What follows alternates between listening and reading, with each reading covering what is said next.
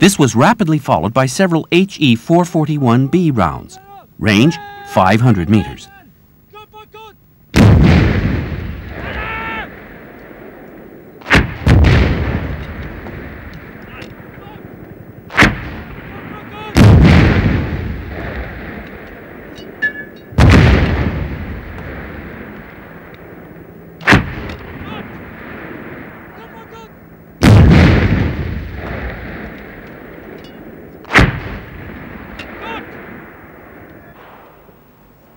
The replay showed the rounds bursting above the enemy position.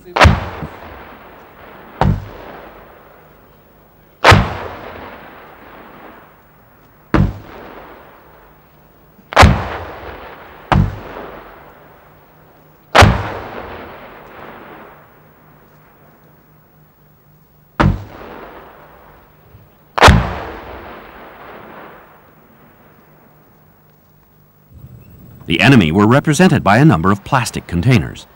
The result? 50% were perforated.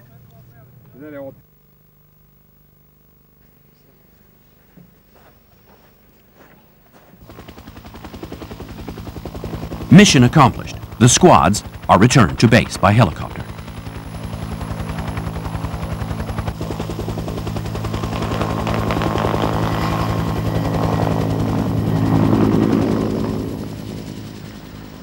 The 106mm recoilless rifle M40 has been given a new lease on life by the hard-capped armor-penetrating 3A Heat-T round and by the Simrad LP-101 gun sight, which increases the range to 1,500 meters.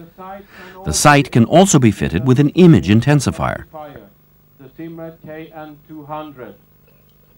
To show the increased hit probability of the 106mm recoilless rifle, a target practice round was fired at a prior generation tank.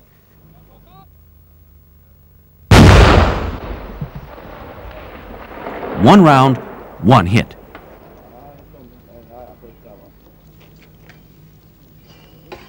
The next live firing proved the high effect of the 3A Heat-T round against a NATO heavy triple with an ERA module. This target had exactly the same data as the previous NATO heavy triple target. 3, 2, 1, fire!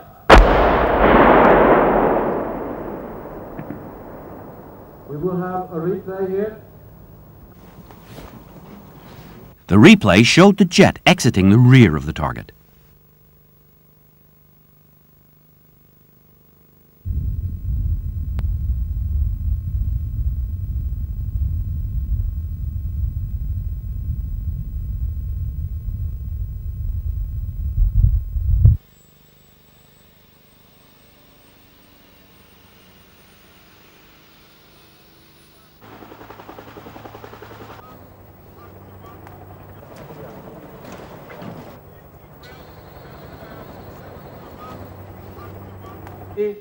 The Bill ATGW, the 24-hour top attack missile system with a range of 150 to 2,200 meters.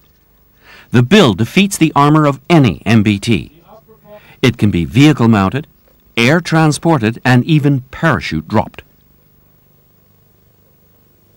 Here we see the Bill configured with an M113 vehicle. The night sight for 24-hour combat capability.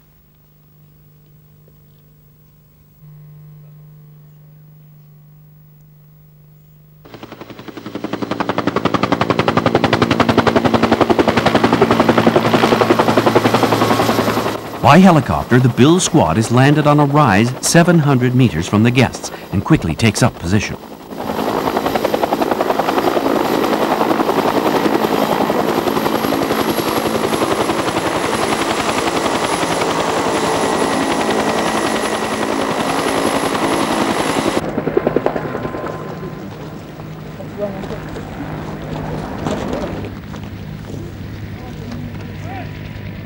The squad's task? To kill 2 MBTs.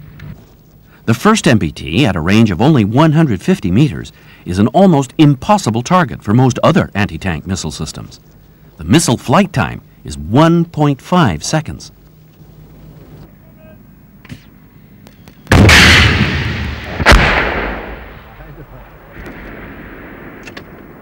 After rapidly reloading, the operator sights on target number 2, an MBT equipped with ERA modules. The range is 1,270 meters, and the missile's flight time to the target is 6 seconds.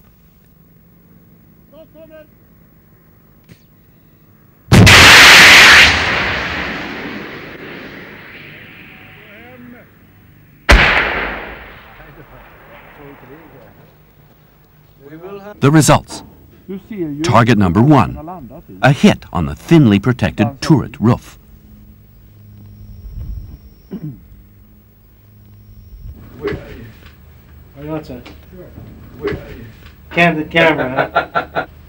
Target number 2, the shaped charge jet struck the turret above the gun and penetrated deep into the hull, despite the added protection of those ERA modules.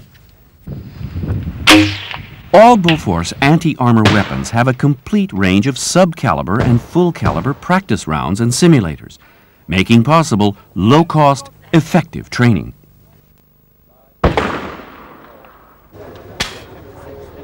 For efficient defense, various types of landmines are essential. The FFV-013 area defense mine, with its pre-formed fragments and directional fragmentation, provides an instantaneous, devastating effect against helicopters, lightly armored vehicles, and soft targets. The 013 can be mounted on its tripod or a tree, or it can be permanently emplaced. Its effective range is 150 meters.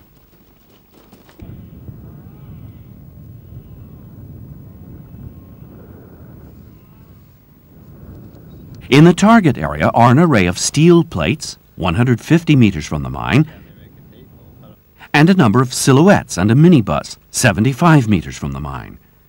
There was also a 5 millimeter thick armor plate, behind which was a witness plate, 2 millimeters thick.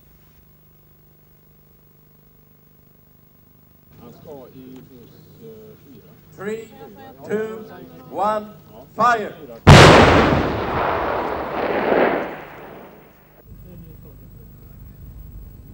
The result? The minibus, steel plates, armor plate, witness plates, and silhouettes all showed multiple penetrations.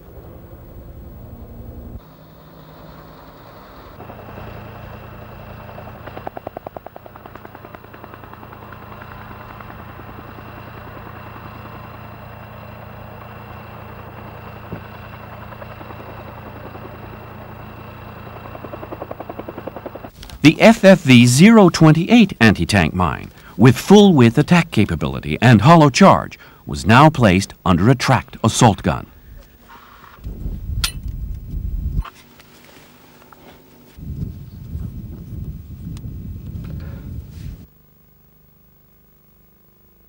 The picture speaks for itself.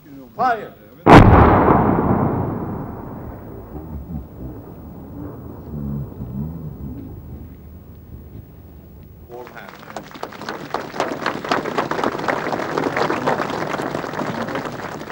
It was a very impressive display of firepower. I was particularly impressed by the modular design of the equipment and the ability to use the same platform to launch weapons of munitions of various types. And with regard to the time delay and the precise timing that was incorporated into the munitions, that was a particularly impressive feature. The whole demonstration was extremely impressive, and from what I gather, the upgrading of the ammunition was the main factor that you can see the effect of this anti-armor, and also the Carl-Gustav, which is a versatile and a multi-purpose weapon. It was distinctly seen and noticed that these weapons, they really mean something.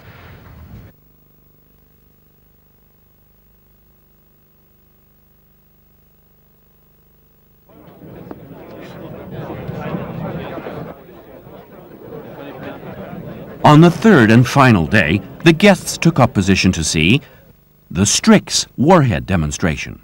The STRIX is a new 120mm mortar-launched, terminally guided anti-armor projectile. The bonus 155mm artillery-launched anti-tank shell with 2 sensor-fused submunitions, to be demonstrated in a warhead shoot-off. And the CV-90, with its 40mm ammunition, the 3P, and the APF-SDS-T, as well as the HET round.